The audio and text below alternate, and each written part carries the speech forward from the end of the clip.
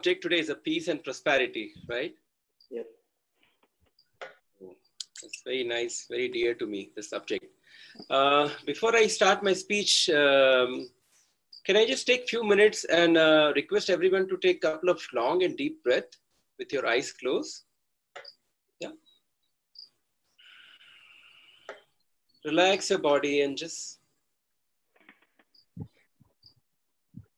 bring your attention to your breath and just take a long and deep breath. Fill your lungs as much as you can, slowly and gradually.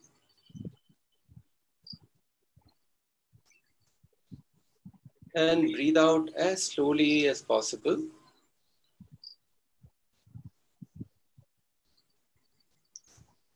And as you breathe out, relax your body. Let your mind also be relaxed.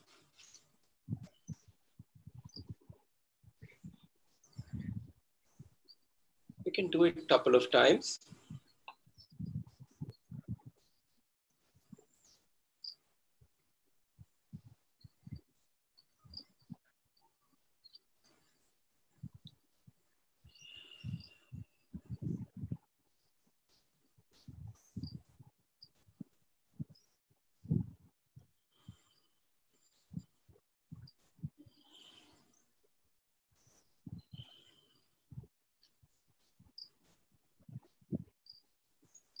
And when you feel relaxed, slowly you may open your eyes.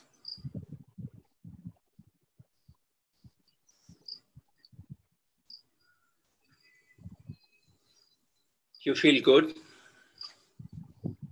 Is it relaxing to take a couple of deep breaths? Yeah. Yes? Yes.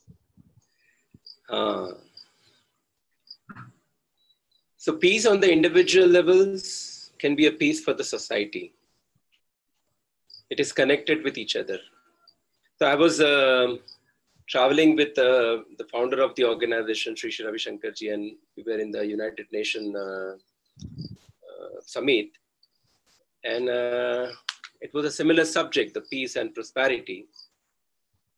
And the example which he gave, it was so dear to me, like it was so eye-opener. And I always like to quote that example. He said that when we are looking for a peace in the society and on the individual level, we have to know that there are three fundamental pillars of the society. One is a business, second is a religion, third is politics. And all these three pillars need a transformation. A business, we need to socialize the business. If enterprises think about only the today's profit or the short-term profit, they don't think about the long-term profit or sustainable business, then they try to exploit the society, and which creates the problem. So in India, we used to have this corporate social responsibility, which was very much there, and all this in different parts of the world, people in parts of the country, people used to take care of the society in a various way, building the hospitals and water bodies and various other things. Now it has become a little fashionable, and we call it a CSR, corporate social responsibility. But the purpose remains the same, that a business has to take care of the society, socialize the business. Then comes secularize the religion. Often we see that when the religion becomes dogmatic and people in that religion, they think that only I have a right to heaven, and for my heaven, I can create the hell for others. This is a reason for all the disturbance in the society. We see a lot of intra-religious and inter-religious fight, which is happening all over the world, because reason is that narrow understanding about the religion. So we need to secularize the religion. The religion should be all-inclusive. Yeah. And the third is spiritualize the politics. Leaders who are there in the helm of affairs, if they don't have that spiritual bent of mind, if they try to exploit the society, if they do all the corrupt practices, then it is also not good for the society. It also creates the disturbance, and which we see in many countries. I remember when I was in Argentina way back in 2003, just a few people, they took away all the money from the economy, and overnight the whole economic collapse. People had money in the bank, but they could not withdraw, and they lose their state of mind. There was no peace, and then it started with all the riots and internal conflicts and disturbance, and so many things happened. Yeah. So there's three things we must take care.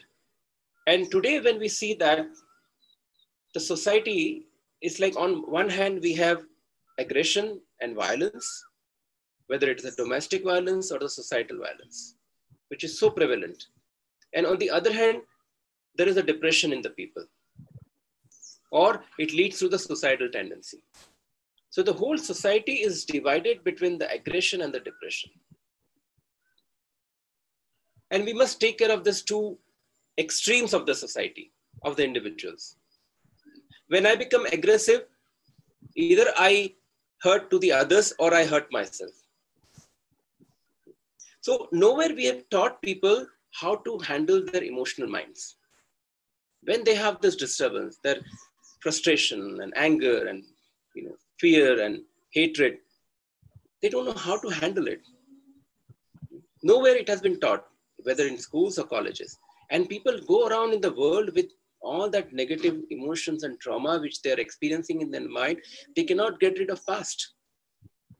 So when we conduct these programs in the prisons and the criminals, and they said we didn't know how to get rid of our past, and we were carrying it throughout our life, and then you put us in a prisons once, twice, three times, and maybe for a couple of years, but nobody has taught us how to get rid of this. And that is the reason, when the people are not experiencing that peace within, they will create the disturbance in the society. So when we are talking about the peace, we have to work on the individual levels, so that inner peace can bring the outer dynamism. And you cannot have prosperity without peace. I give you another example, Venezuela. I was in Venezuela last year with Sri. He was invited for the peace negotiation. As of today, Venezuela can be the richest country of the world. They've got 5 times more oil reserve than the entire Gulf put together. Then they have all the gold mines and natural resources and minerals, but there is so much of disturbance. There is no production, nothing in that country. So in spite of having all the richness, people are fleeing. It's like more than 2 million people have migrated from Venezuela to Colombia. And we see this in many parts of the Africa and other countries where we have this religious extremisms or conflict between the two races. So you cannot have prosperity without the peace. And for the peace, we have to work on the individual level. And here, the role of the spirituality comes into the picture, because that spirituality is completely alienated from the society. We are going more towards the economical growth and, more of a physical growth. And we have forgotten our own self. We have forgotten people to teach about their own mind, their own self, how to handle it, how to take care of it. And especially this COVID has given a classic example. So nature has put a pause button on us, and by force, the whole world is at home. Here the problems start. People don't know how to be at home, how to be with their own people. And we have seen so many conflicts are going on, so many, separation, divorce cases are filed. Because unless you handle that state of mind, it's very difficult to perform, to be dynamic outside. So spirituality can definitely give this. And here I would like to, differentiate the spirituality with religion. When I say the spirituality, this means the core value which is there in all the religions, which is the essence of the religion, whether it is a compassion or empathy or solidarity or love or brotherhood, which we cherish in the world, which we cherish in our own families, which is the essence of all the religion. And we must put this thing into the practices. So last year I was in USA and I was invited in Google. And when I was talking to the HR, he said, you know, we have this program, the HR has developed a special program to become more empathetic, how our employees can become more empathetic to each other, how they can open up their heart to each other. And I was like a little surprised that you are a hardcore IT company. Why do you need this kind of program? So she said something so beautiful. She said, you know, we are a multicultural environment. The people come from different parts of the world. And we want them to interact with each other because they're working in the team. And if they don't work with each other as a team, then they remain in their own cocoon. The Russians will remain with their community and the Chinese will be with their own community. We want these people to open up and, you know, interact with each other. And that's why we have this program. And we call it a spiritual quotient. So there was a time people used to talk about the IQ, and then from IQ they came to the EQ, and now they talk about the SQ. So whether it is a big enterprises or the society, this quotient is not developed. And especially after the COVID, we foresee, like we had number of interaction with the United Nations and WHO and UNICEF, and everybody foresee that mental health is going to be the big challenge after the post-COVID time. And here we must take care of it. That will bring the prosperity. And when we talk about the prosperity, even this situation, what we call it a crisis, can be an opportunity for us. But for that, we need to prepare our own youth force. As we all know that India being a young country, but what is the quality of our youth? That is more important.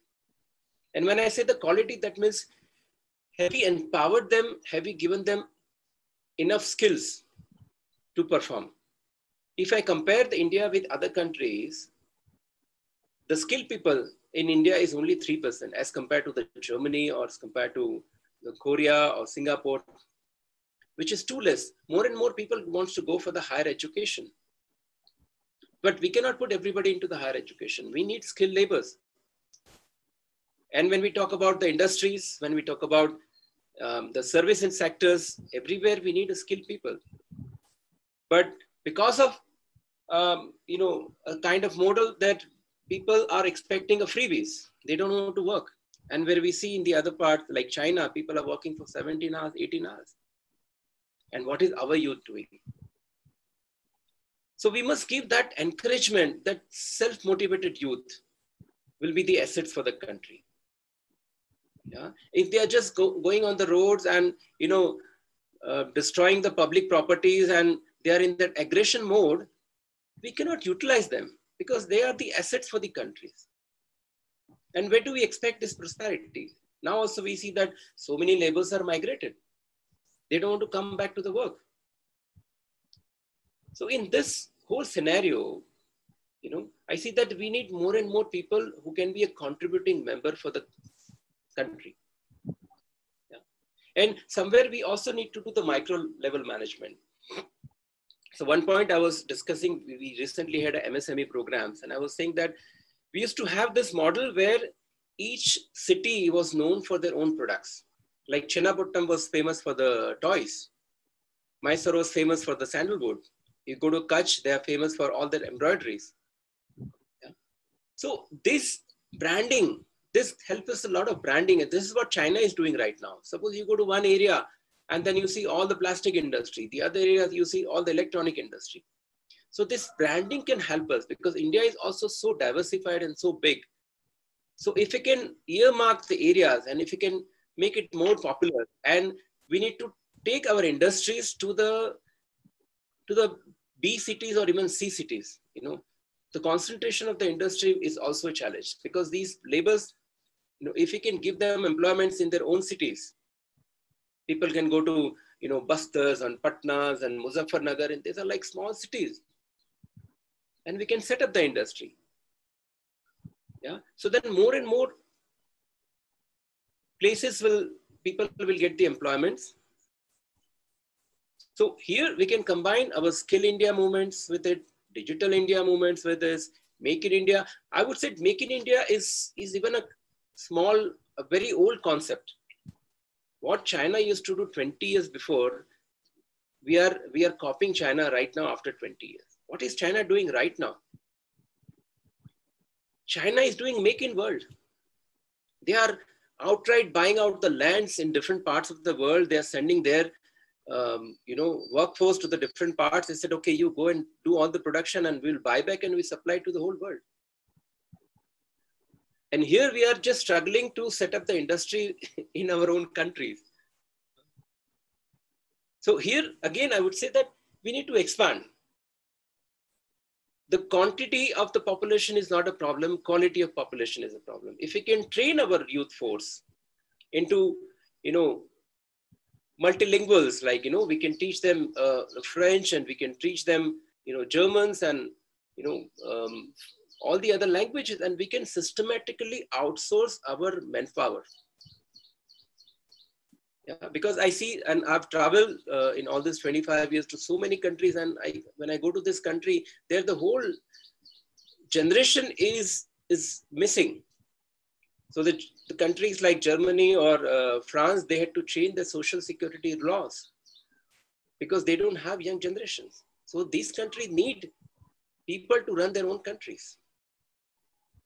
I remember in 60s when after the Second World War, when the entire Germany was destroyed, they got all these laborers from India. And if you look at these laborers, they are so well off now in Germany. Yeah. So this is what is needed right now. Here we need to have this kind of a policies. This needs a policy formulation, policy decisions. So what we need to do with this country, with so much of manpower, so much of knowledge that we have, how can we systematically export our knowledge and manpower? That will bring the prosperity to the country. Yeah. So here, the peace and prosperity, we can give the solution to the whole world. Like India was a global power, in the first century, we can again be a global power, but if we can use our own knowledge and if we can have a confidence that using our own knowledge and our own people, we can come up in this world. We can give solution to the world. And that is, I think, the way to the peace and prosperity, according to my views.